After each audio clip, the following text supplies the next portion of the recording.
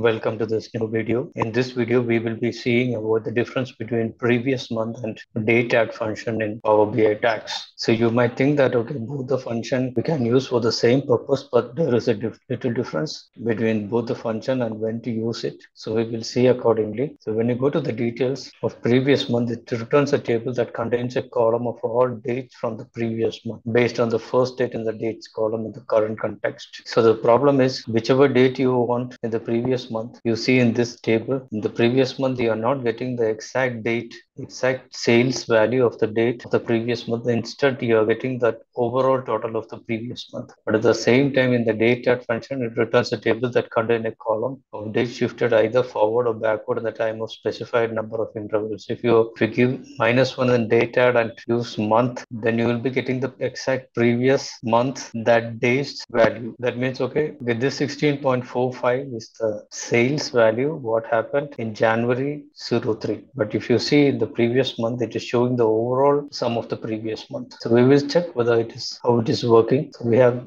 two tables here. In one table we are having the month and a year, and the second table we have the proper date. And see, we will check whether the difference between previous month and the DateAdd. So we will create a measure here, and we will name the measure as DateAdd equals to calculate and ordered sales. This is the sum of all the orders, sales. Then we will do DateAdd, and we can get the date, and we will give it as -1 and the interval as month. We can select the table and we can copy it.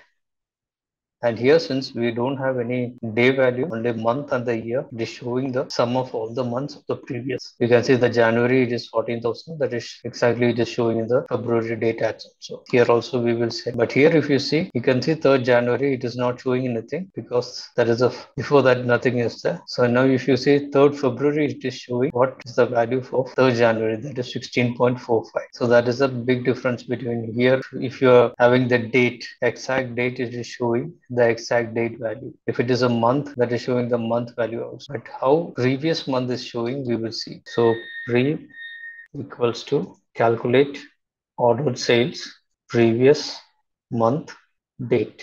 So we will drag it to the first table. First table, of course, we can expect the same thing. Monthly previous values it is showing with respect to the month. Now in this one, we will check and see how it is showing here. So we will clear here and see here we have the exact date day by day, but still here it is showing the previous month overall total. That is 14 to 36. That is the overall total of the previous month. But at the same time, if you do DateAdd, you are getting the day by day value. So that is a difference between previous month and the dates. So if you need the day by day value, if you need the exact day of what happened the previous month, better to use DateAdd function instead of previous month, because previous month there is a chance that it is going to give the sum of the total month. So if you are using a slicer, the value will differ. Hope this was an interesting video. Have a nice day.